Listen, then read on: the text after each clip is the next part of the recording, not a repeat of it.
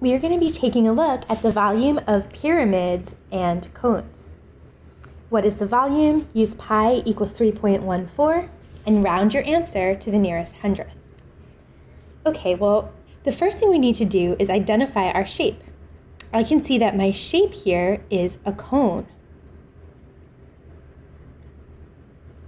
Right, it looks like a birthday hat or an upside down ice cream cone. And we know that its base is a circle. So I want to start with my formula for volume of a cone. And my formula for volume of a cone is that V, my volume, is equal to 1/3 pi r squared h. So taking a look at this, now notice pi r squared is our area of a circle formula. The base is a circle. So this is essentially saying 1/3 the base times the height, which makes sense if our base is a circle. If it was straight up, we would multiply that by the height if we had, for example, a cylinder. But because it slants in, it's going to get smaller, which is why we have the 1/3 in that formula. And then from here, I need to know that in this formula, r always stands for the radius of the base.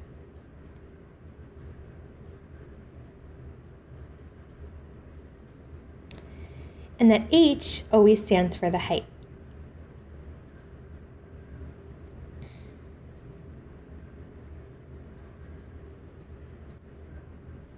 And now I'm ready to plug my numbers in. So I'm going to say the volume is equal to 1/3. Now they told us for pi to use 3.14.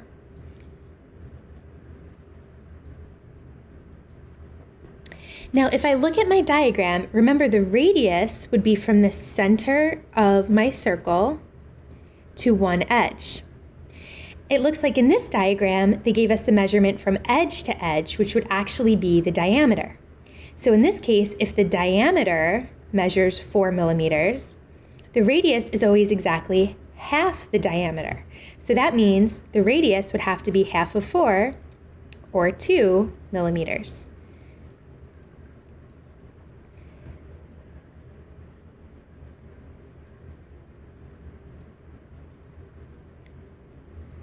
So I've got, and I'm going to put parentheses around all of these. I'm multiplying everything together.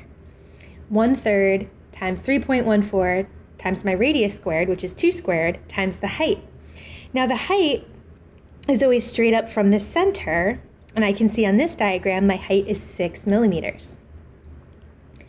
Now you do want to think of order of operations before you plug everything into your calculator, because I've got multiplication and I've also got an exponent.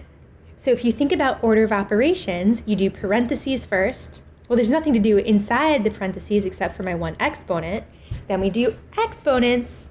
Then we do multiplication or division. And then last, of course, we would do any addition or subtraction. So in this case, I just need to make sure that I'm doing 2 squared before I multiply all these numbers out. So 2 squared, or 2 times 2, gives me 4. And then from here, I'm going to be multiplying all of these numbers together. So we can just take our calculator. And remember, multiplying by 1/3 is the same thing as dividing by 3.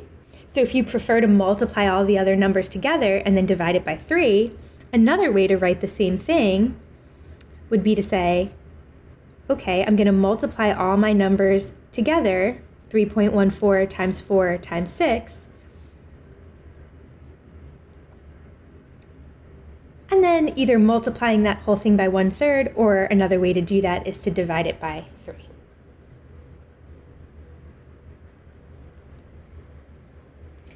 Okay, so let's multiply 3.14 times 4 times 6. Okay, that's going to give me 75.36. And then I still need to divide it by 3.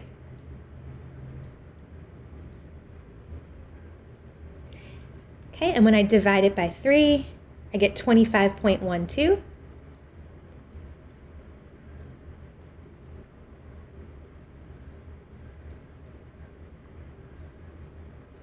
And our answer is going to be in millimeters cubed, which they did fill in for us already. But to take a second to look at why is our answer in cubed, well, one answer is because it's volume. So volume is going to be in cubic units. The other answer is if you look at our algebra here, we have multiplied millimeters times millimeters times millimeters. We essentially multiplied millimeters by itself 3 times. Because, okay, the 1/3 doesn't have any unit and neither does pi. But the radius was squared, right? So our radius was in millimeters. So when we squared it, we said millimeters times millimeters. And then we also multiplied by our height, which was in millimeters as well. So you can see when we multiplied millimeters by millimeters by millimeters, our answer is going to be in millimeters cubed. So just a little background there so you can see where those units came from. Now it did tell us to round our answer to the nearest hundredth. Remember, the hundredth would be 2 decimal places. The first one would be the tens place, the second would be the hundredths. Since my answer only went out to 2 places, I'm going to leave it as 25.12 millimeters cubed.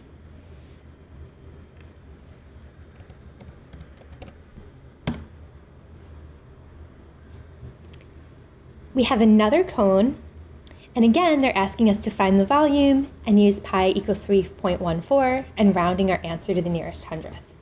Okay, so we're going to use the same formula we used a moment ago, that volume of a cone is equal to, and again, you can either say 1/3 pi r squared h, or you could say pi r squared h divided by 3, right? Because multiplying by 1/3 or dividing by 3 are the same. And I think it might be a little easier if we do it this way. Pi r squared h divided by 3. Okay, and of course r is the radius of our base, and h is the height of our cone. So when we plug our numbers in, volume is equal to, well, they told us to use 3.14 approximation for pi. Next, I need to do my radius. Well, in my diagram, they showed us all the way across through the center, which would actually be the diameter is 6. But remember, the radius is half of the diameter. So half of 6 is 3. So the radius, meaning from the center just out to one edge, would be 3 kilometers. Since it's the radius squared, I'm going to say 3 squared. And then we're multiplying that by the height, which is from the center up. So I can see that my height is 7 kilometers. And then we're dividing by 3. So when you're working with a formula, whether it's for volume or area or anything like that, it's really about just carefully finding the information and plugging it into the right variable or the right area of your formula. And then, of course, we always want to make sure we're following our order of operations. The first thing I need to do is my exponent. So I'm going to leave everything else where it is, 3.14. I'm going to square my 3, right? 3 squared means 3 times 3, which gives me 9. And everything else stays the same, times 7. And the entire thing is still divided by 3. Now from here, I'm going to multiply all 3 of those numbers together that are on the top of my formula. 3.14 times 9 times 7.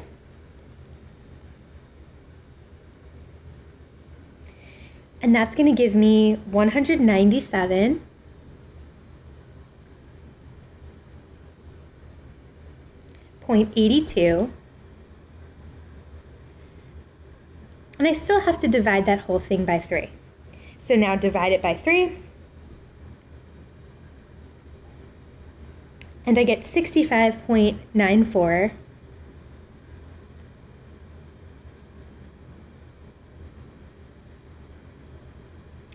And of course, my units are going to be kilometers cubed, which they've already filled in for me.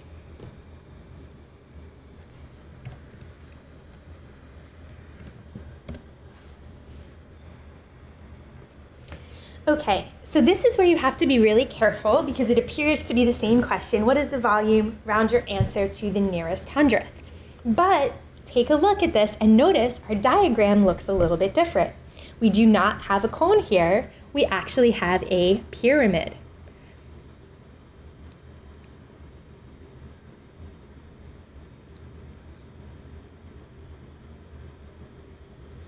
Now the formula is very similar.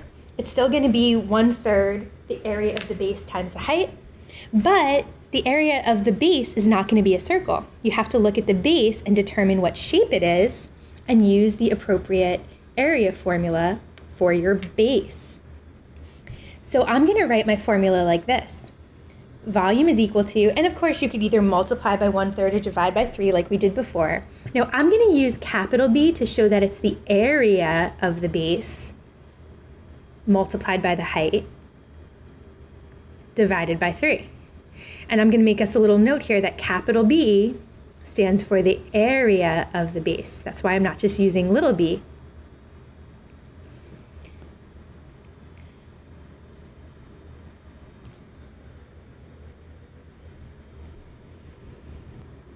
Okay, so before I plug anything into my formula here, I want to look at my base, and I can see that the base is a triangle. So I want to set up my formula for area of a triangle,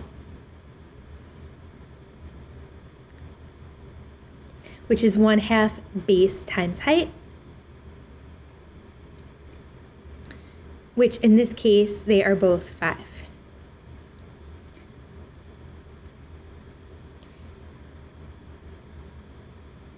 Right, those are the sides making up what appears to be our 90-degree angle in the diagram here. So 5 times 5 is 25. Half of that gives me 12.5. So the area of my base is 12.5 square meters. And I'm going to plug that into my volume formula. So volume equals area of the base, which we already figured out was 12.5, times the height of our pyramid. Well, the height of our pyramid is 5 meters. And then we have to divide the entire thing by 3. Okay, so let's multiply across the top first. 12.5 times 5. That's going to give me 62.5.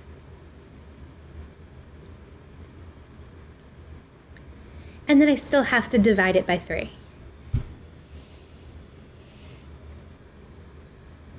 Okay, and this time I got a long decimal again. It gives me an answer of 20.83 repeating. This little line over the 3 means the 3 keeps going.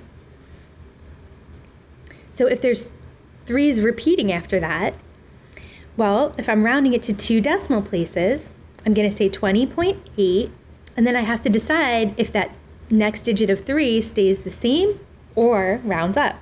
Well, if the next digit were 5 or higher, I'd round it up to a 4, but it's not. The next digit is 3 since it's repeating. So it's going to stay as 20.83 meters cubed.